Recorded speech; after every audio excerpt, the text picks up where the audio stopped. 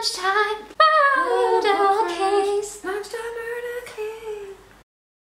Hey guys, welcome back to What That Happened with another episode coming to you from Jana's beautiful bedroom. Yeah, the construction site I'm living in right now because we're remodeling my room. Actually, like the whole flat, like the toilet, for instance. You haven't been to the bathroom. No. Oh my god, can I even? No, you can't. Oh my god. No, you can. No, you can pee if you want to.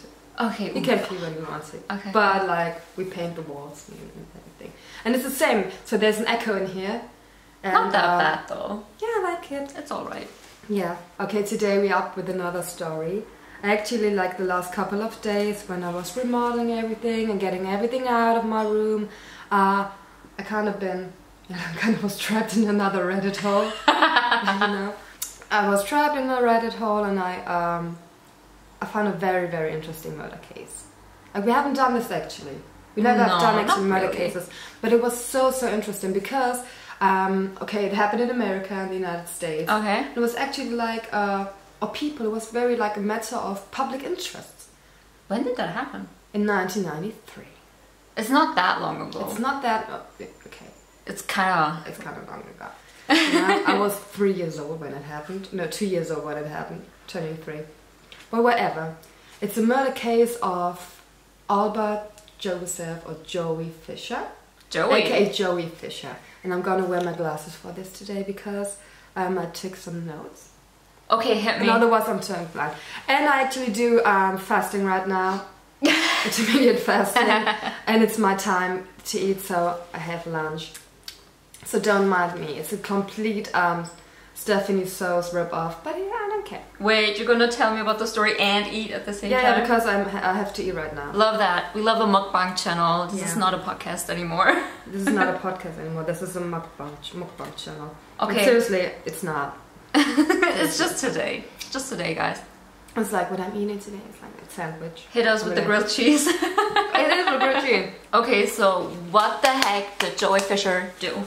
You know what happened to him? What happened to him? Okay. It all happened in 1993. Okay.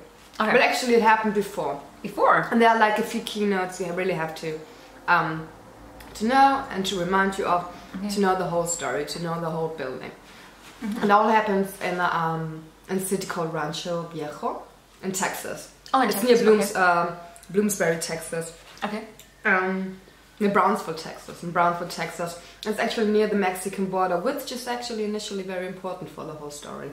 Alright. It's very, it's creepy. I read it on Reddit and it creeped me out a bit, you know? Because I'm mostly like, because on Reddit, when I'm on Reddit, I'm mostly into those ranger disappearance, national parks kind of stuff. Yeah, oh I remember, we talked about that before. Like creepy stuff, like paranormal stuff, like oh my god, children disappear, no one knows why, for instance, which is sad, but it happened. Yeah. But this is actually like a murder case, not a paranormal murder case, it was like handmade by a human person. So, okay. The story is about, as I said, Albert Joseph or Joey Fischer, who was actually 18 when he died, which is kind of so sad. Young. Yeah, he was actually a senior in high school. He was so close to graduate. Oh man. And it was actually sad because the family like found him. Like the family found him. Oh no, the and this was family actually found really him. sad.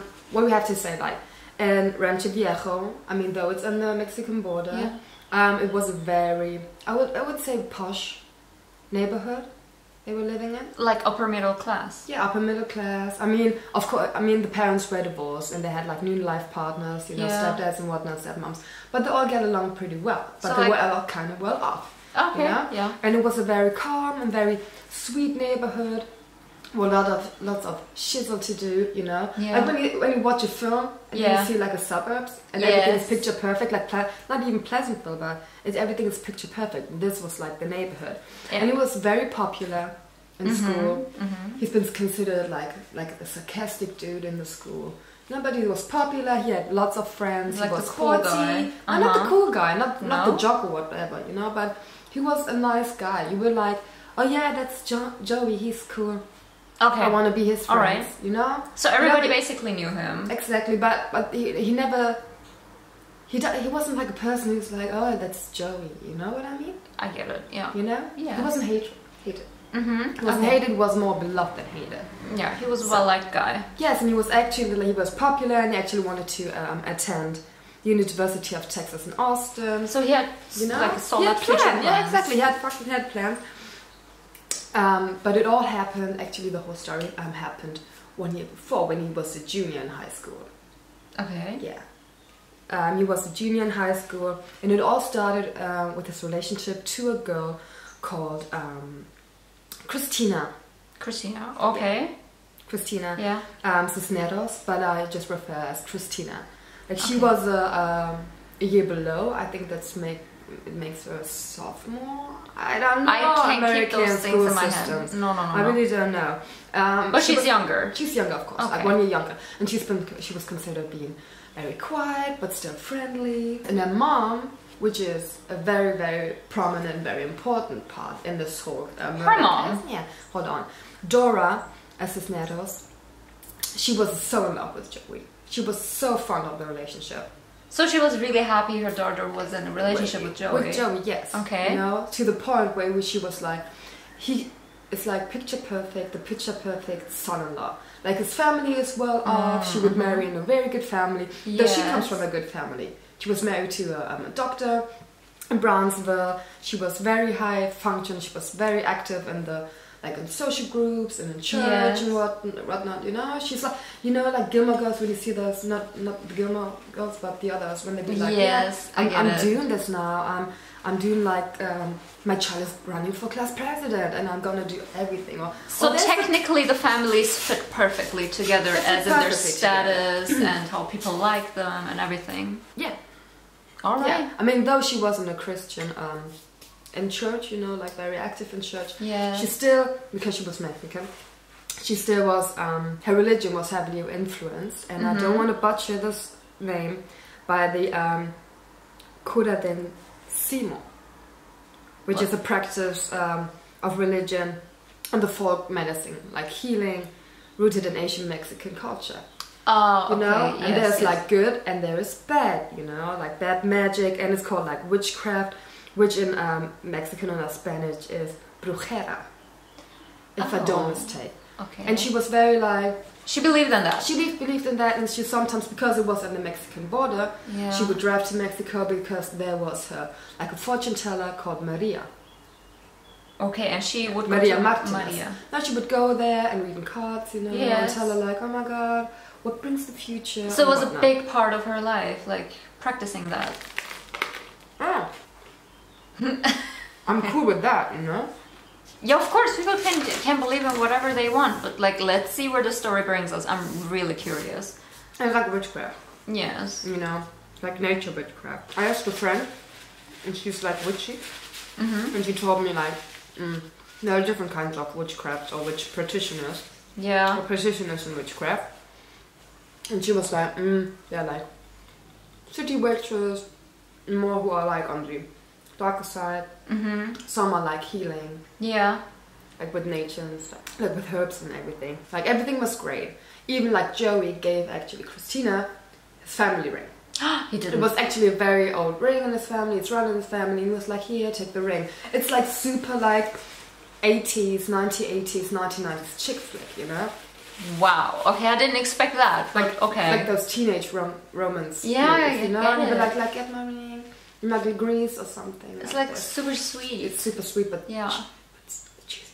Yeah, cheesy, but still sweet. It's so like, I don't like that. Oh my god. But 1 year later.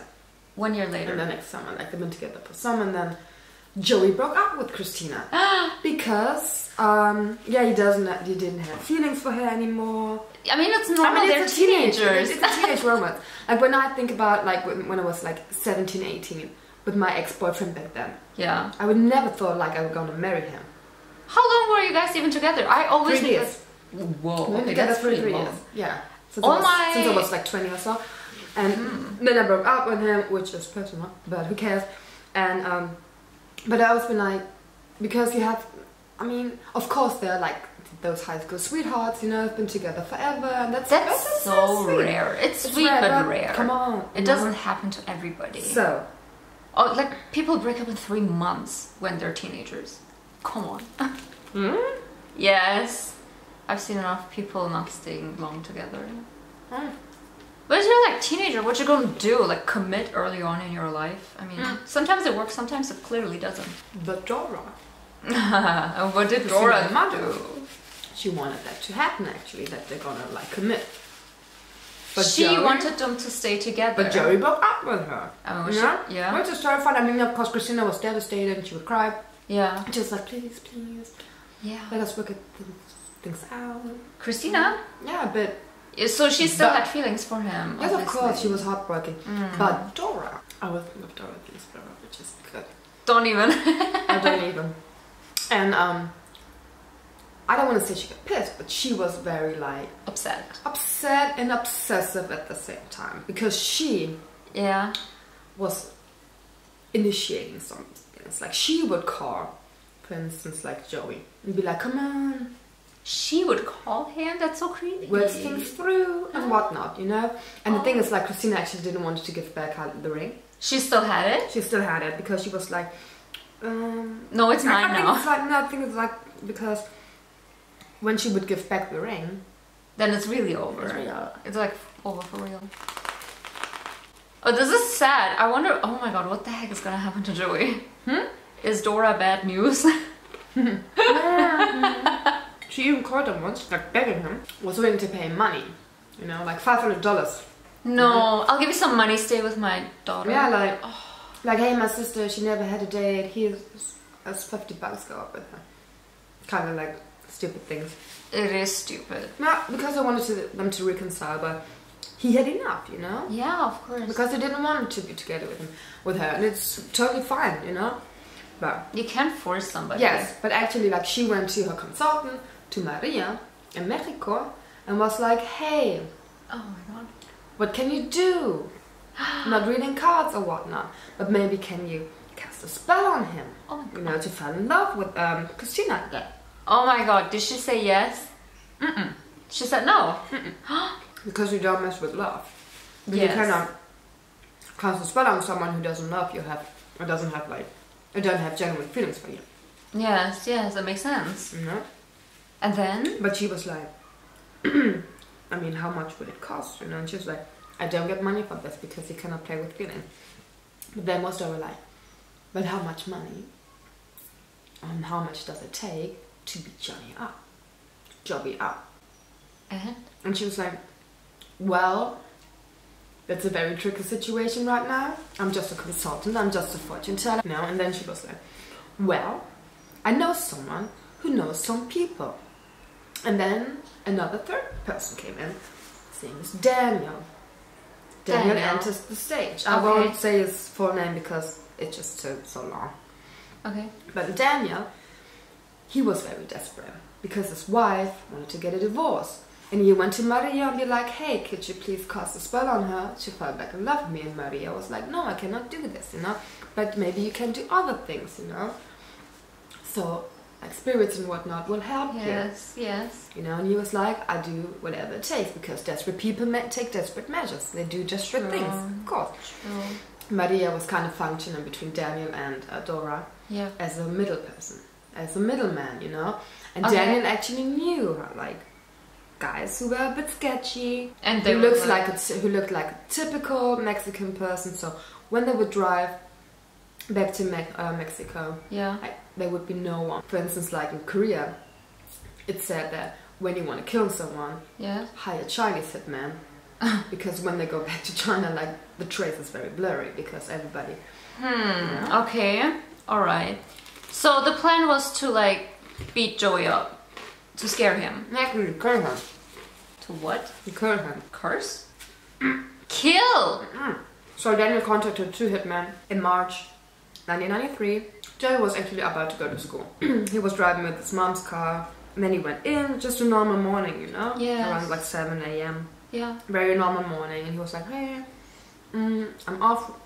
But then like the windows were dusty. So he was grabbing a hose to clean them. Yeah.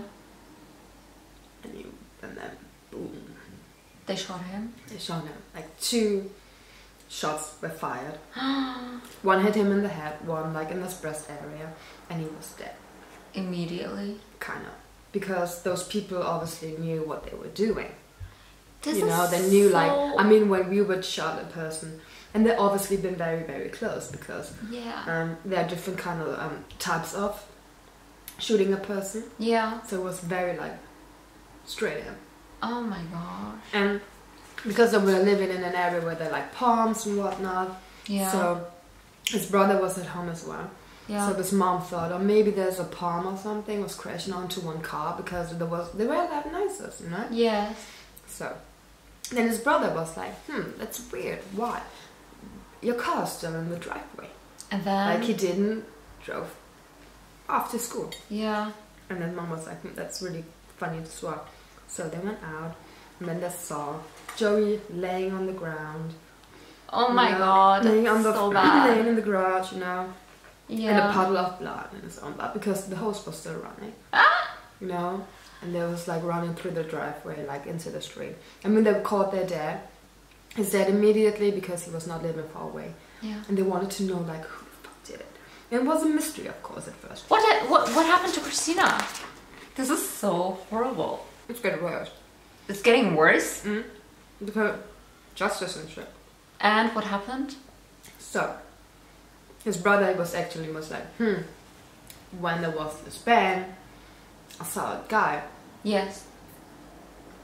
who looked Mexican. Okay. And it was like the driver's license with the 4 numbers, Yes. but they didn't look like driver's license in America. You get in America. Yeah.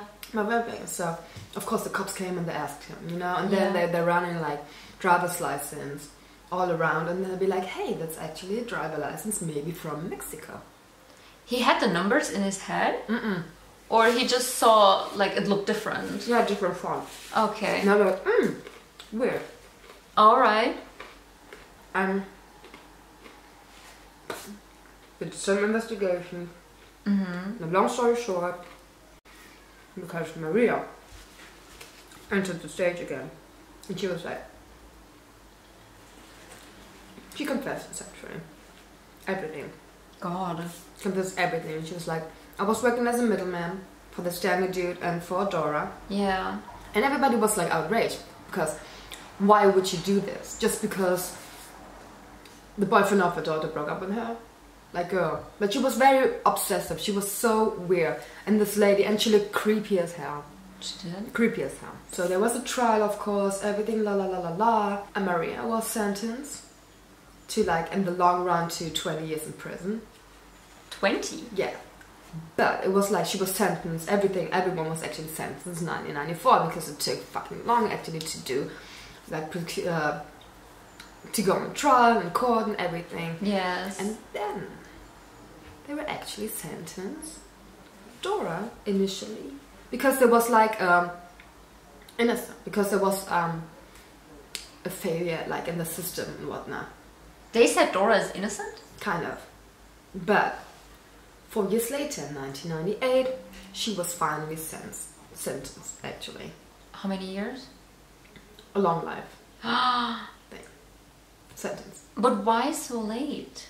Because there was like a failure in the system, I guess. That's insane. That's so insane. Overturned due to legal technicality. How does that make sense? She was And the then one. in 1998, she was convicted by a federal court. Yeah, thank Yeah. God. It was her plan to do all of this. She wanted him dead. And the other guys, they were sentenced to 15 years in prison in Mexico. 15, that's Yeah. not that much. It's not really that much. For shooting and killing somebody, that's insane. Wow. But I was like, wow. The whole night, I was like, why? Yeah, I can't make sense out of it. This is so freaky. But like Maria gets sentenced to 20 years and Dora is innocent at first. How insane is that? And she's awesome. Dora. What the heck? Maria. Because she acted just as a middleman. She never been like, hey, I paid this. I did this. I mean, I understand that Maria was convicted, but like 20 years... But Dora, she is like the sketchy ass. They're all sketchy to a certain degree. Like some sketchier than the other. But we don't know anything about Christina. Did she know that her mom was doing that? I think of course she doesn't know. I think she knew that her mom was like possessive and yeah, she had crazy. got to know about that. She should have known about that. Exactly. I mean, it's your mother. You're together every single day. You see each other. You know. But it's so fascinating because in America there's always like those stories. You know, because on Reddit there were like other subreddits and be like, yeah, I know the story too. Like, I don't get it. Americans, please, why? Like, there's so many not just serial killers, but like those incidents. You know? Like obsessive people. Obsessive people, but just murder cases that are so random. So weird. Like, why did it happen? Or why does it happen? When you watch television, for instance, when they be like, women that snap, you know? Yes. Of course, a woman that she killed her husband because he did something wrong or something shitty. I get it, but it doesn't mean, like, get a divorce, girl, but don't kill your fucking husband. Easier said than done, I suppose, but then again, killing is easier said than done, I think. So insane. I don't think that killing is actually very easy because it's not. You're committing a crime, essentially. Of course. And you know that you do it. I mean, you can be like, oh, I have mental health problems. I didn't know that I was doing kind of like this. You know? I mean, I guess there are that many cases in America because you have to imagine America is huge. It's a huge country. Yeah, I mean, if you compare, like, is Europe even as big as America? I'm not even sure. Like, no, I think it's bigger because Russia. Yeah. It's so big. But like America has a lot of citizens too. It has a lot of states. It has a lot of citizens in those states. So I understand that there's like so many random, weird, many murder cases popping up in America. There are not that many in Germany if you like really compare it. But then again, we're a tiny country. Super great lunchtime mystery. Yum. It should be a thing. Lunchtime mystery. Lunchtime mystery. I'll make it a thing. This is like new on our channel. Lunchtime mystery. I finished with my story for today. And I still have half of a sandwich. Don't worry, I have another murder case you can eat in peace while I present it to all of us. That's our second installment of Lunchtime Mysteries. Lunchtime Mystery Murder Case. And we're gonna take like Mukbang Mysteries. MM. It's horrible. The Lunchtime Mysteries. It's a new playlist. I'm gonna make it. I'm gonna force it to. It's gonna be a thing. It's gonna be a thing. I'm gonna make a playlist out of this. I'm not opposing it. I think it's a good idea. So we're gonna see you next time. We're gonna wear the same clothes, I guess. You know. Yes, we're gonna. It's the same. Seriously, and think about like, would you kill a person just because they would break up with you? Not even with you, with your daughter. With your daughter, yeah. People are crazy.